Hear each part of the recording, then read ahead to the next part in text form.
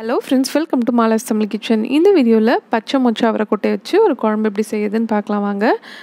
இந்த குழம்பு இட்லி, தோசை, அப்புறம் சாதம், சப்பாத்தி எல்லாத்துக்குமே நல்ல காம்பினேஷனாக இருக்கும். இதுக்காக ப்ரெஷர் குக்கர் சூடு பண்ணி அதில் 1.5 டேபிள் ஸ்பூன் எண்ணெய் எடுத்துக்கலாம். எண்ணெய் சூடான அப்புறம் இதில் 1/4 டீஸ்பூன் கடுகு, 1/4 டீஸ்பூன் ஜீரகம், இது ரெண்டும் சேர்த்து தாளிச்சிக்கலாம். அடுத்து இப்போ இதில் ஒரு மீடியம் சைஸ் பெரிய வெங்காயத்தை ரஃபாக சாப் பண்ணி சேர்த்துக்கலாம். கூடவே 2 கொத்தளவு கருவேப்பிலையும் சேர்த்துக்கலாம்.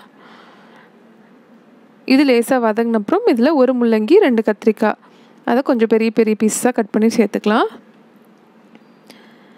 இதை லேசாக வதக்கி விட்டுட்டு இதில் 1/2 கிலோ அளவு மொச்சை அவரையை உரிச்ச கொட்டை இது, அதை சேர்த்துட்டு லேசாக வதக்கி விட்டுக்கலாம்.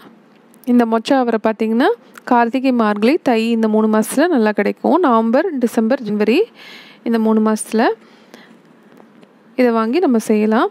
இப்போ சுவைக்கேற்ப உப்பு, அதுக்கப்புறம் 1 டீஸ்பூன் அளவு மிளகாய்த்தூள், கூடவே அதே அளவு தனியாத்தூளும் சேர்த்துக்கலாம்.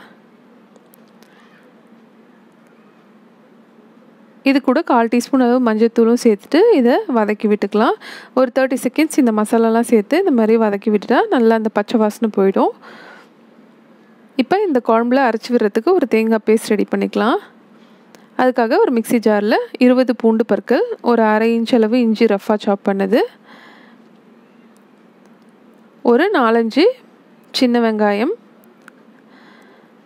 ரஃபாக சாப் பண்ணது, அது கூட 6 கிராம்பு, 1 கப் அளவு துருவன தேங்காய், இதெல்லாம் சேர்த்து கொஞ்சம் கொஞ்சமாக தண்ணி விட்டு நைஸாக அரைச்சி எடுத்துக்கலாம். இந்த மாதிரி அரைச்சி வச்ச தேங்காய் பேஸ்ட்டு இப்போ இதில் சேர்த்துக்கலாம்.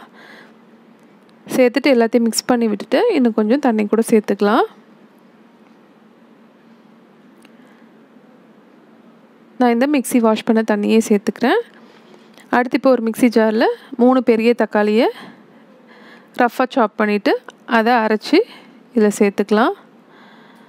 இது எல்லாத்தையும் நல்லா மிக்ஸ் பண்ணி விட்டுட்டு குழம்பு எவ்வளோ திக்னஸ் வேணுமோ அந்த அளவை பார்த்துட்டு நீங்கள் இன்னும் கொஞ்சம் தண்ணி சேர்த்துட்டு குக்கரை மூடி 2 விசில் வச்சு நம்ம இதை ப்ரெஷர் குக் பண்ணி எடுத்துக்கணும் மீடியம் ஃப்ளேமில். இப்போ ஓப்பன் பண்ணி செக் பண்ணி பார்க்கலாம். முள்ளங்கிலாம் நல்லா மிதந்து வந்திருக்கு. இப்போ இதில் கொஞ்சமாக பொடியாக நறுக்குன கொத்தமல்லி இலை மட்டும் சேர்த்துட்டு நல்லா மிக்ஸ் பண்ணிக்கலாம். அருமையான மொச்சக்கொட்டை குழம்பு தயாராகிருச்சு. இந்த ரெசிபியை இந்த சீசனில் நீங்களும் ட்ரை பண்ணி பாருங்கள். வீடியோ பிடிச்சிருந்தால் மறக்காமல் மாலாஸ் தமிழ் கிச்சன் சேனலுக்கு சப்ஸ்கிரைப் பண்ணிக்கோங்க. வேறு ஒரு யூஸ்ஃபுல் அண்ட் இன்ட்ரெஸ்டிங்கான வீடியோவில் உங்களை சந்திக்கிறேன். தேங்க்யூ ஃபார் வாட்சிங்.